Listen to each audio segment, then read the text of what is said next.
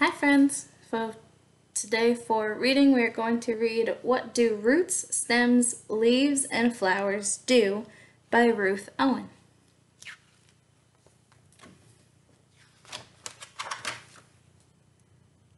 And we have a table of contents because this is a non-fiction book. Different but the same. No one can say for sure, but scientists estimate that there are nearly 500,000 different species of plants on Earth.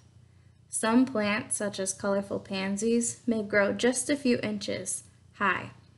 Giant redwood trees, however, can grow higher than a 25-story building.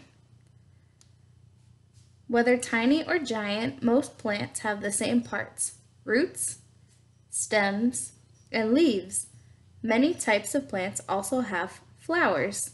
Together, these plant parts work together to help a plant grow.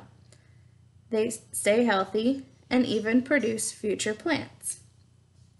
So you have roots, leaves, stems, flowers. So this is a strawberry plant, and this is a pansy plant.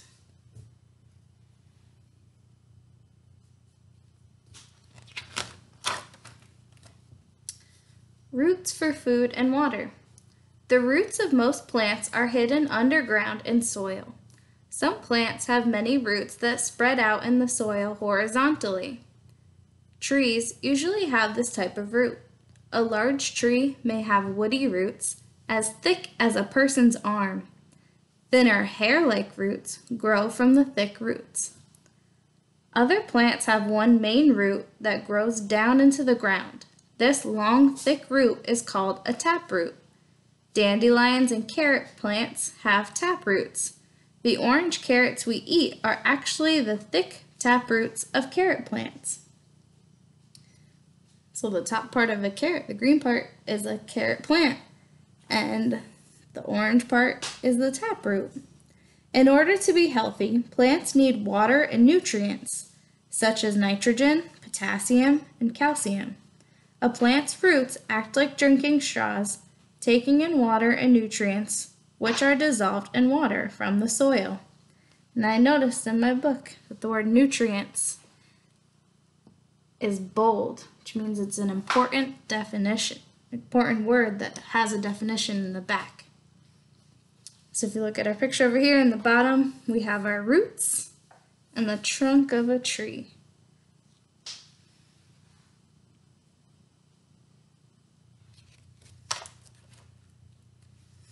Roots for stability. Roots do more than supply a plant with water and nutrients. They also hold a plant in the soil and give it stability. Without roots, most plants would topple over when the wind blows or as their branches, leaves, or flowers grow and become heavy. The roots of a large tree may spread underground in an area 2 or 3 times the diameter of the tree's branches. Many trees survive for years on steep slopes because their roots hold the trees steady in the soil. So trees, branches, and leaves, the spread of the roots underground, so they go out all different ways. This tree lives on a steep slope and has been blown sideways by the wind. Its roots still hold it in place. So it's on a hill, but it's still up because the roots are holding it to the hill. A dandelion is also a good example of how roots can anchor a plant in soil. Try tugging one of these little plants out of the ground, and you will likely end up with only a handful of leaves and stems. The dandelion's taproot will stay firmly underground. So you have your dandelion plant up top, your taproot down here is a really long, thick root, and you have the little roots off of it.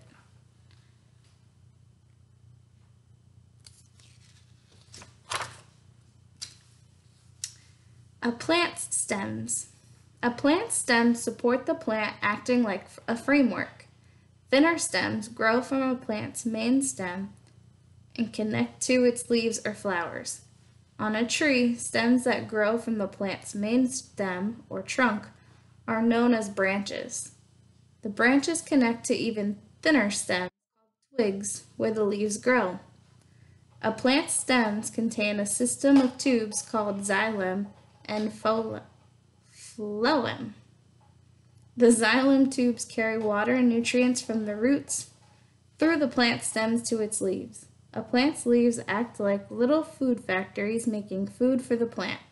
The phloem tubes carry this food from the leaves to wherever it's needed inside the plant.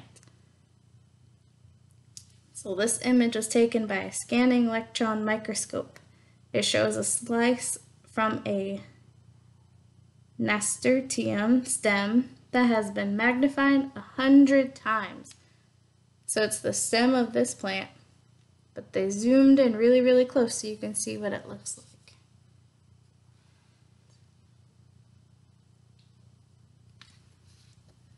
And over here it says a twig and leaves from a tree stem or trunk, a framework of branches. So you have your tree picture, which is also a plant.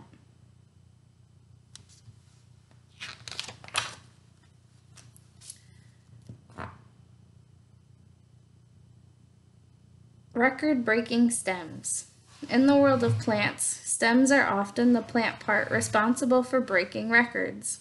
A giant redwood tree in Redwood National Park in California is currently the tallest tree on Earth.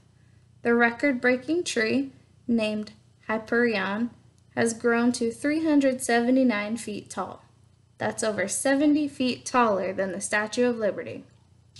It's possible, however, that one day an even taller tree might be discovered. The 2,000-year-old Tule tree in Santa Maria del Tule, Mexico, has one of the thickest trunks on Earth. At its widest point, the tree's trunk measures 114 feet across. That's wider than the length of a basketball court. It's this tree right down here. So this part down here is wider than a basketball court. Bamboo is a type of thick-stemmed grass plant from Asia. The stems of one species of giant bamboo can grow up to 3 feet in a single day. Giant bamboo is a fast-growing, huge species of grass.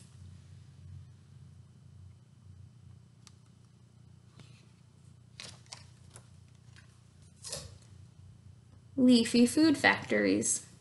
From long and thin to small and rounded, spiky, shiny, huge, and tiny leaves come in many shapes and sizes.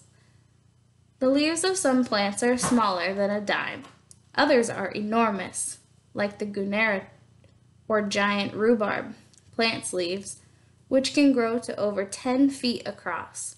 All leaves have a very important job to do. They make food for the plant. A plant may take in nutrients from the soil, but that's like you taking vitamins. To grow and remain healthy, you also need proper meals to give you energy. A plant is the same. It needs a type of sugary food for energy. It makes this food using water, carbon dioxide from the air, and sunlight. And this is the giant rhubarb plant. We had another bold word over here, carbon dioxide, which I'm pretty sure I can find the definition in our glossary in the back, right up there.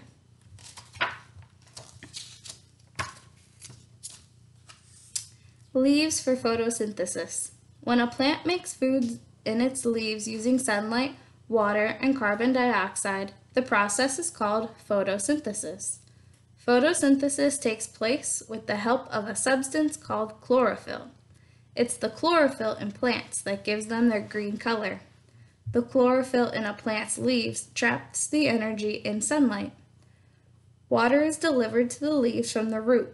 The leaves take in carbon dioxide from the air through microscopic holes called stomata. Once the ingredients are in place, a plant's leaves use sunlight to turn the water and carbon dioxide into a sugary plant food. So these are all the ingredients that is needed for photosynthesis. Oxygen, sunlight, carbon dioxide, the roots, water, and the minerals. During photosynthesis, something else important happens. Plants make oxygen and release it from the stomata in their leaves. Without plants, humans and other animals would have no oxygen to breathe.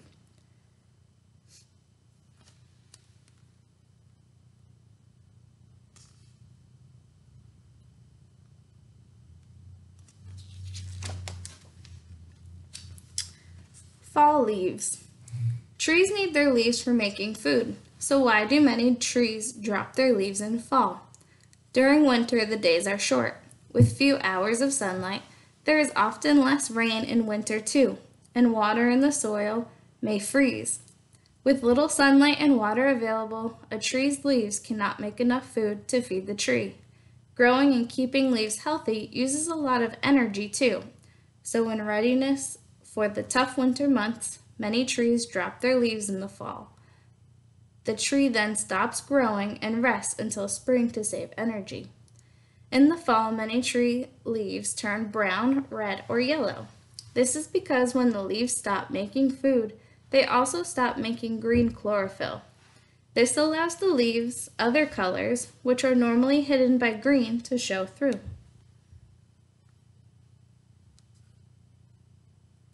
That's an interesting fact. Evergreen leaves.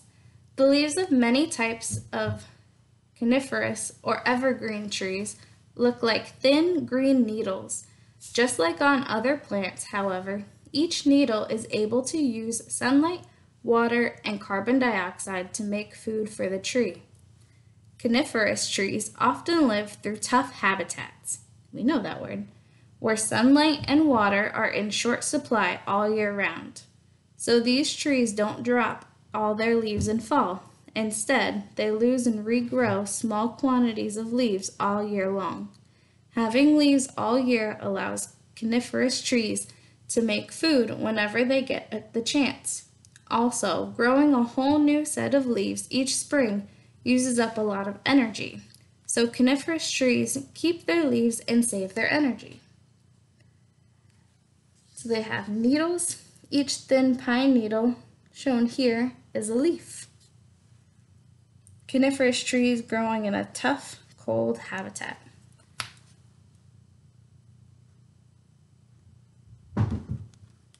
It's another fun fact that each needle is a leaf. Flowers for reproduction. Many plants, including trees, grow flowers. These plant parts enable flowering plants to reproduce by making seeds. Flowers produce a dust called pollen on their anthers. The pollen from one flower, a lily for example, must be carried to the stigma of another lily. The lily with pollen on its stigma is now pollinated and ready to begin making seeds. Some flowers are pollinated by the wind blowing their pollen from flower to flower. Other flowers need help from animals such as insects, birds, and bats. When an animal such as a butterfly lands on a flower, some pollen sticks to its body. Then the butterfly flies off and visits a different flower of the same kind. Some of the pollen on the butterfly's body brushes off and sticks to that flower's stigma.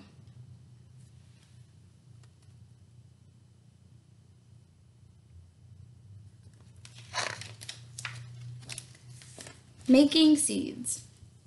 After a plant's flowers have been pollinated, seeds begin to form inside the flowers. Seeds grow inside plant parts that protect them as they grow. A poppy plant seeds, for example, form inside a hard, hollow case called a seed pod. The seeds of an apple tree grow inside protective fruits that we know as apples. In time, the plant's flowers die, leaving only the fruit or seed pod behind. Once the seeds are fully grown, a seed pod will split open. The seeds fall to the ground where they can grow into new plants. Apples and other fruits fall to the ground too. Then the fruits rot away, allowing the seeds inside to settle on the soil, ready for growing.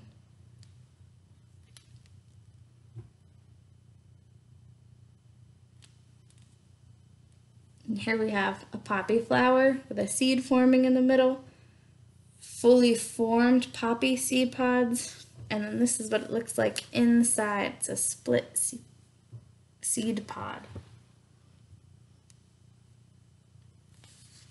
And on this side, we have an apple blossom flower, the apple forming inside, and then we get our actual apple.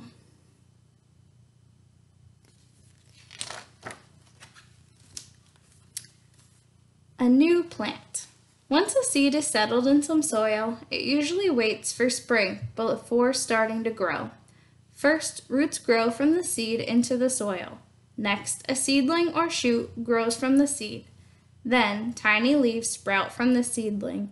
The seedling's roots and stems deliver water to the leaves. The young leaves take in carbon dioxide and use sunlight to begin making food for the plant.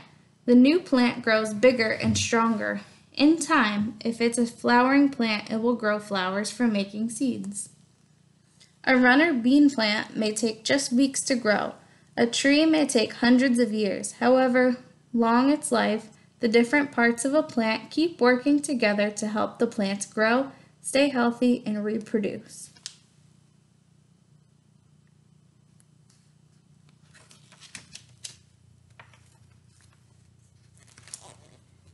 And in the back of our book, it has some experiments we can do to see what happens with plants and investigating the world of plants. And then we have our glossary. Do you remember what a glossary is? It tells us what words mean. Now this book had a lot of big words, so we can definitely use our glossary to read the definitions. And then at the end of our nonfiction books, we have our index. What does an index do? It tells us where certain items are. So if I want to know about carbon dioxide, I would find the word, and then I can go to the pages that that word is found on. Good job. Thanks for reading with me.